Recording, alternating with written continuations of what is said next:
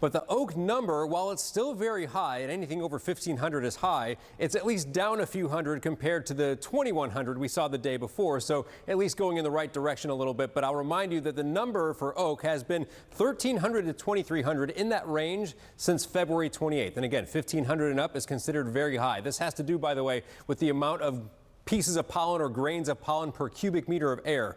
Now, that's a lot when that number gets up that high.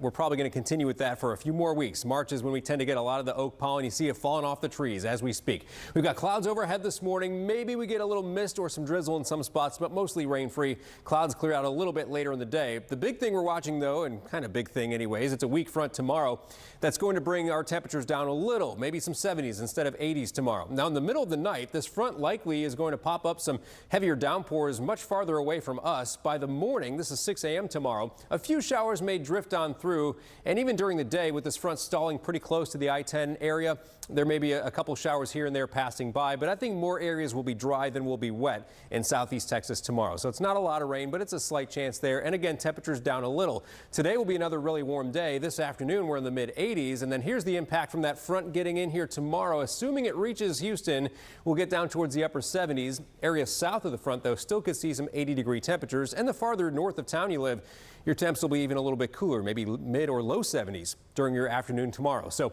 we get that little bit of relief from that front there.